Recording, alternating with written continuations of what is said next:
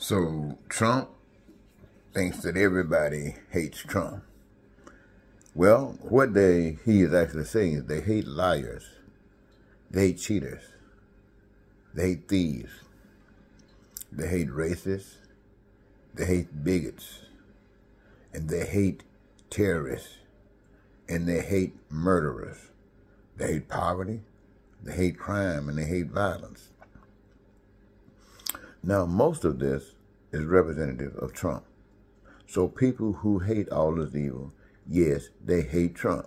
They are Trump-hating people all over America. People who love peace and prosperity and freedom and joy and happiness and dreams coming true and your education, your health care. Yeah, people who love that shit hate Trump because Trump represents the total opposite.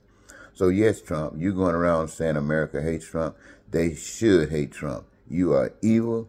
You represent the worst things that come out of hell. So yes, they should hate you.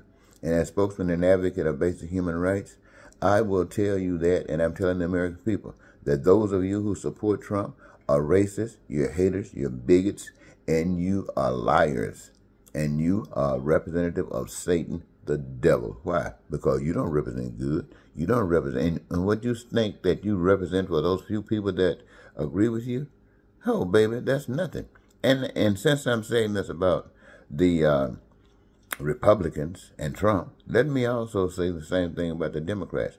Democrats, you know, it looks like you're not as bad as Trump and the Republicans because you play the role of the good cop. They play the role of the bad cop.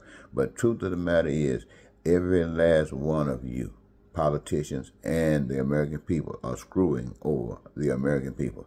You got to get people like Trump out of the way and start doing stuff that the Democrats talk about. I'm not talking about what Biden talk about. That's what Democrats talk about. Start doing that, and you will wipe away that stuff that Trump been doing.